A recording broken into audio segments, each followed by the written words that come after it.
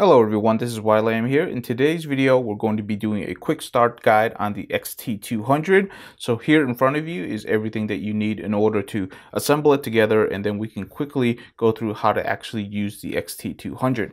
Obviously, you need the camera body and the lens, and then you need a battery. You definitely want to charge this battery before going through and start setting up your camera. So definitely put it into the camera body, and with most of these new camera bodies, you're going to be charging it through your USB-C port right over here.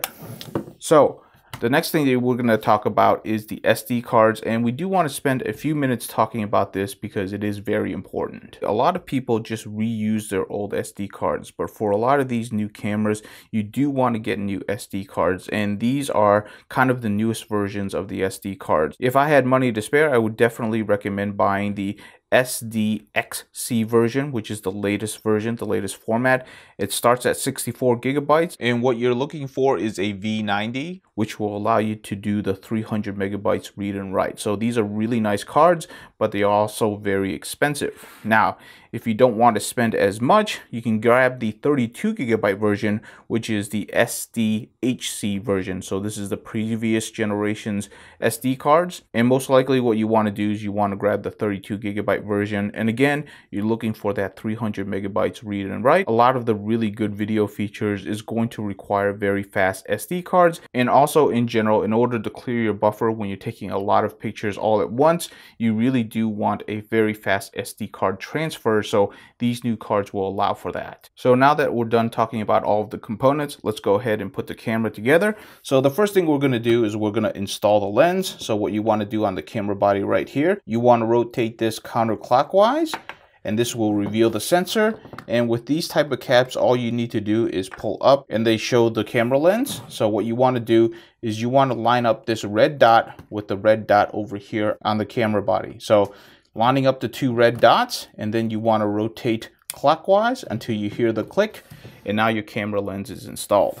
Once your camera lens is installed, you want to go ahead to the bottom of your camera, and what you want to do is you want to go ahead, open up the tab. You want to take your battery, and what you want to do is you want to line up this orange tab with the orange dot. So go ahead, push it in, and you should see it nicely firmly seated. And then you just want to take one of your SD cards. You want the label facing forward, so go ahead, insert it.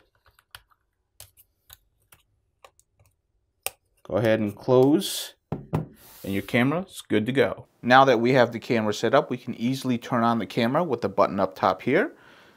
And then once it turns on, the first screen that's going to get displayed is what language you want to select. So I'm going to select English for myself. Now I have worked with this camera before, so it's not going to show me the second menu screen. The second menu screen, when you first start it up for the first time, will ask you if you want to sync it with your smartphone. You can go ahead and do it, but I don't find it very reliable, so it's not something that I really teach. But if you do that, then you won't have to set up the time, and it'll also allow you to possibly download the firmware and upgrade your firmware that way. What I am going to do is I'm going to go ahead and shut off the camera, and I'm going to show you how you can check the firmware on your camera. So what you want to do is you want to push the back display button, and then you want to hit the power button again. And what that does, it'll bring you to this menu screen, which shows you the firmware version of your body and also your lens. So go ahead and check on the Fujifilm website whether or not this is the latest firmware for your camera and also for your lens. If it isn't, then you definitely want to upgrade it, because you always want the latest generation on your cameras. So we're going to go ahead and check the firmware for the camera. So I'm going to select camera on the Fujifilm website, and then I'm going to go ahead and scroll down to what the Fuji X-T200 is. Of course, all of the other cameras are on here, but it looks like we're on version 1.10. So that is a new firmware version. I'm going to go ahead and I'm going to download it. It's down here. I agree. And then I'm going to go ahead and select the download button. And as you can see down here, it's downloading the firmware for me. So I'm just going to wait for that to finish, and then I'm going to go ahead and check the lens version as well. All right, now that we have the camera firmware version downloaded, what we're going to do is we're going to go ahead and check the lens itself, and we're going to be looking for the 15-45. So here is the 15-45, and we're on version 1.03. I think that is a more up-to-date version. So again, I'm going to go ahead and download it. Now this version, it looks like it comes in a zip file. So if we open this up, we're going to see two of them. So now that we have three firmware files to work with, we're going to go ahead, download this to the SD card, and then we're going to insert it back into the camera. All right, now that we have the SD card back into the camera, we're going to go ahead, push the display button and hit the power again. Let the camera turn on. And what you're seeing is that we're back on the same screen again. And what we're going to do is we're going to push OK. And then what we're going to do is we're going to select the camera body. We're going to go from version 1 to 1.11. So going to select OK and OK again. And then we're going to go ahead and let this firmware update. So now that the firmware has been updated, we're going to go ahead and power off. And then we're going to hit the display again because we're going to update the lens. So as you can see, the body is now updated. We're going to hit OK. We're going to select the lens, and then we're going to go ahead and update that version, hit OK, and then we're just going to let it do its thing. All right, now that the firmware has been updated, we're going to once again turn off our camera, turn it back on, and we're not going to hit the display button again because we do want the camera working. So as you can see, it is showing the camera. I went ahead and just put a camera bag as a prop just so that we have something to focus in on. And then now you should be able to start taking pictures. Let me show you what the shutter button is just so that you know. So this right here is the shutter button. If you select it, you hear that beep. That beep says that it's actually focusing in on something, and if you push it all the way down, it'll go ahead and take the picture. Right now what we have is we're in P mode, so this is the program mode. It's the easiest mode to go ahead and start in. So we're going to go ahead, start the introduction with this mode, and we're going to talk about all of the dials and buttons for this particular mode. So I'm going to go ahead, bring it back down. It's very easy to go ahead and move the focus with this box around. You can also do a touch. If you select inward on this button knob, it just does a punch in focus so that you can actually see whether or not this part of the image is actually in focus. Now, if you go ahead and you actually have something in focus, and if you want to go ahead and move the focus again, you can press this button right here and it'll get you out of focus. So out of focus. Now, if you select this button, you can also use it to focus. So if you have a spot that you want to focus, you can go ahead and push this button and it'll focus it for you. Or of course, you can go ahead and hit the shutter button and it'll focus it. And if you push down, it'll actually take a picture. So if you hit the menu button, what I want to do is I want to go to AF/MF, and what I want to go is into the focus mode. So if you come in here, you'll have AF single, zone, wide tracking, and all. So single focus, that's what we've been using this whole time. So you get this nice little box that you can touch and then get focus, and then you can take a picture. But you can also go into what we call a zone mode. So what you're going to do is you're going to get a much bigger box, and it's going to show you what's going to be in focus. So as you move around, you can just get different things in focus. This is very useful in when you use it in conjunction with continuous autofocus, because it allows you to track something with a bigger box. So sometimes that's very useful. You can go to wide tracking. If you go to wide tracking, it pretty much just looks at the entire screen, and it's going to determine what it wants to focus in on. This is a mode that sometimes is useful, but most of the time I don't really find it very useful because the camera is determining what's going to focus in on. So if you have multiple objects on the screen, it might want to, focus in on one rather than the other, and you're really the one that wants to figure that out. So I don't really particularly find this mode very useful. And the last one to talk about is the all mode, which I don't really use, to be honest with you. The reason why I say this is because in order to use all mode very effectively, what you need to do is you actually need to change some settings. By default right now it goes into area focus, which I've already talked about. But in order for you to actually change or cycle into a different mode, you have to go into the menu system, you have to go to focus area, and then when you switch this knob up top, what it allows you to do is it allows you to cycle through all of the different focus modes. So it can go into wide, it can go into zone, which is a large zone, and then you can go into single focus. So this is what all means. It just allows you to cycle through all of the different focus modes. But what you have to do is you have to be in this menu in order to actually use it. But the only way to get in there right now is to go to the focus area in the menu system, which can be a bit annoying because there's no way to do that. There is a way around it, which I will go ahead and show you, which is when you hit the menu button, you can actually go into the wrench or the setup menu.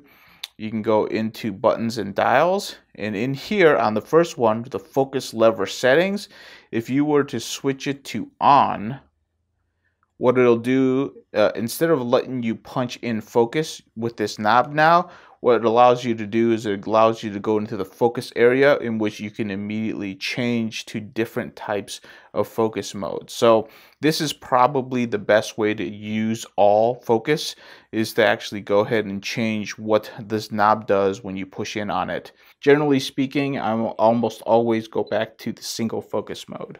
You can go ahead and hit the display, which will cycle through all of the different displays. So select whichever one that you want. The menu button will go ahead and bring you into the menu screen. We won't talk about that just yet. The play button over here will let you see the pictures you've already taken. Again, you can hit the half shutter button to come back out. And then this button, this is the drive button. Once you're in here, you can select many different types of modes. So there's single shot, there's multi-shot, and then there is a bunch of different bracketing modes that you can go into, but we won't get into that just yet. Just know that this is your drive dial if you want to get into many different modes. So the next thing we're going to talk about are these dials up top. So what we're going to do is I'm just going to lean it a little bit so that you can kind of see the dials up top while being able to see some of the screen. This right here is the exposure compensation. So if you twist it, you'll notice at the bottom of the screen will get darker or it can get brighter. So you're basically allowing the camera to get more light without having to go into any type of manual modes. And then once you have something that you like, you can go ahead and take the picture.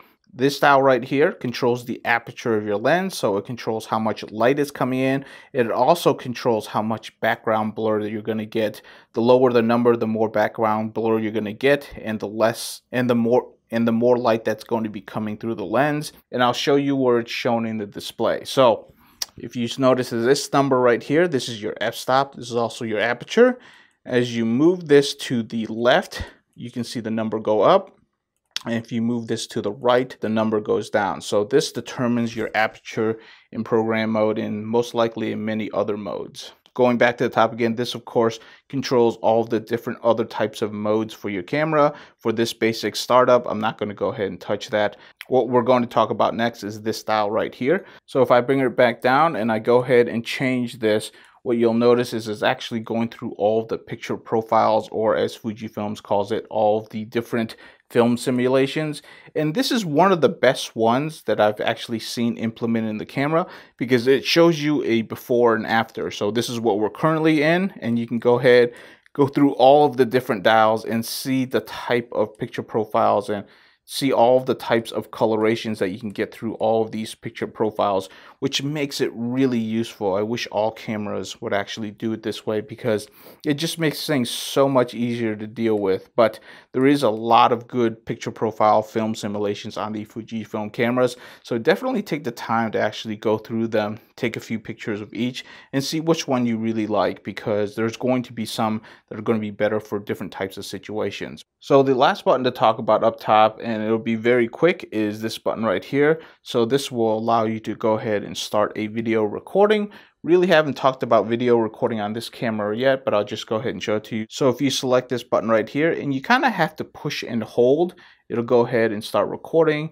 It's going to be in full HD, and it can record 30 minutes. Full HD is the default. If you want to go to 4K, you're definitely going to have to select 4K. So just something to note. Now if you go ahead and push and hold again, it'll go ahead and stop the recording. So I almost forgot, there is one last switch is right over here, and what this does is if you push it backwards, it releases your flash. So there is a flash on this camera. You can go ahead and close it up, but if you do want to use the flash, you can go ahead and release it. There's also an auto mode in this camera system in which it'll go ahead and pop up the flash if it thinks it needs it, but by default that is off, so this doesn't come up unless you actually hit that switch. Now let's go ahead and go back to this button right here. So if we select it again, it changes the menu system on the back of the screen. And I do want to go through this because this is basically like a quick menu, but you can actually see what your subject is. So if you go ahead and select this button right here, this is your exposure compensation, which is this dial up top. So you go ahead and slide it up and down to change the exposure. I'm just going to go ahead and put it back to the center again. Go ahead, hit this button to go back. This button right here changes your depth of field. So this is your aperture. So you can go ahead and change how much light is coming through. I'm going to go ahead and move it back. We changed this one. This one shows you the aspect ratios that you can actually shoot with. So you can go ahead and just select through all of the different ones that you want to use.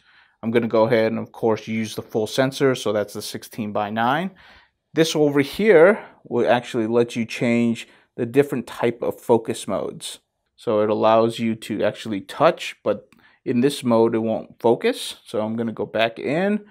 So that was just area. It can be off, so you can't actually use it. Whoops. And it could be a shot. So once it actually gets focus, it's going to take a picture. I don't use this mode very often. Or you can go back to default, which is when you touch, you're going to go ahead and get a locked focus, and then you can take the picture. This over here controls your white balance, so you can choose different types of white balance. Most of the time I keep it in auto, unless I'm actually specifically setting up a specific shot. I might actually change the white balance.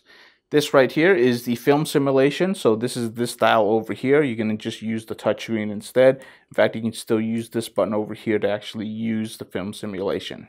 And the last one right here will let you go between manual focus, autofocus single, and autofocus continuous. So if you want to go through your different types of autofocus modes, you can use this button right here. And the Q button will actually bring you into the quick menu screen in which you can change all of these things. But because it actually has all of these buttons here, it kind of blocks what you're seeing in the background. But most of this stuff right here is actually in these button modes right here. So again, very useful. The question, of course, will tell you what each one of these are. Probably should have just started with that one because it shows you exactly what they mean. So if you're used to using a smartphone, you might actually prefer this menu system. The only problem with it is that you always have to keep pushing this button, actually go back. There's no way to default to that just manually, because it would be kind of nice if you like that. You don't have to keep constantly hitting this button, because when you do take a picture, it does go away. So that is all of the buttons on the X-T200. On the next video, what I'm going to do is I'm going to go ahead and dive through the whole menu system and show you some really interesting things that you're going to want to turn on to really help you use the full capabilities of this camera. Thank you so much for watching. If you have any questions, leave it in the comments below. I hope this video was helpful to you, and I'll see you in the next video.